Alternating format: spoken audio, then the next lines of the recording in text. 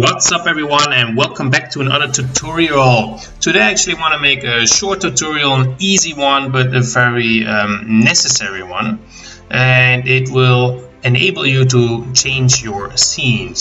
So you can make several levels, and once the character hits a certain area the level will change. So I set up this little scene which I actually made in one of my other tutorials, and the idea is to put an area here. Once the player hits this area, then he will change level. And we're of course going to use Playmaker. So let's get right into it. So we have here a scene setup. Let's go to the scene, and I'm just gonna add here a empty object, and let's call this the scene change. Thank you very much.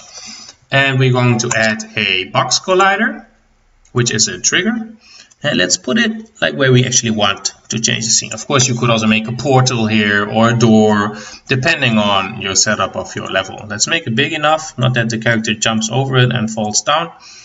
And it is a trigger, and then we're going to add a FSM right away, which is going to be quite easy. We're just going to use our usual trigger to the event. So once the character or the player enters this area, we want the event to happen. The collider tag should be player or anything you tagged your player character with. It could be anything. And we're going to add a transition. It's finished, and once the player enters we will finish.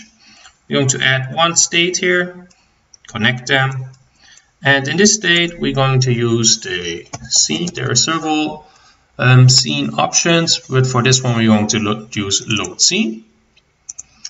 And let's scroll up a little bit, maybe let's just make it a little bit bigger. And there's two ways to go about this to manage your scenes. One is with an index and the other one is by name.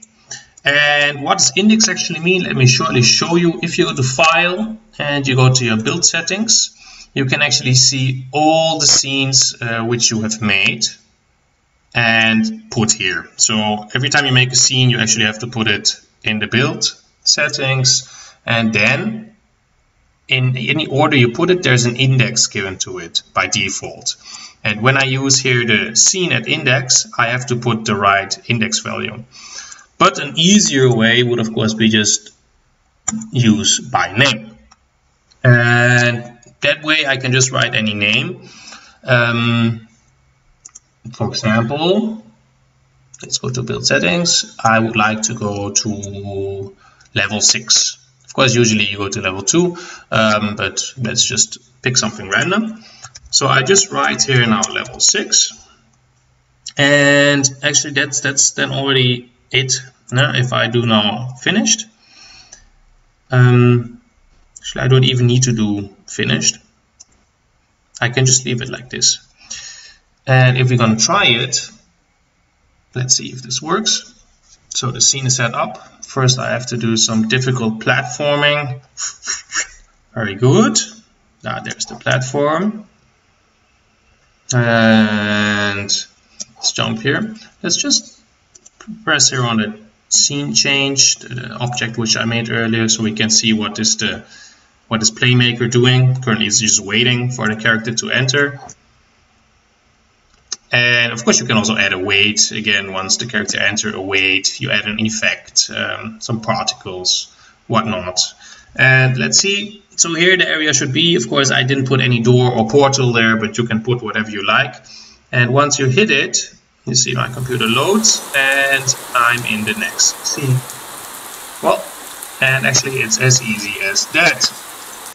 You can of course also use this within a menu, with menu buttons, but I'll make a separate video for that, because with the scene management you could easily navigate between levels, and it's of course very helpful for any kind of game. Well, thank you for watching and see you next time. Cheers!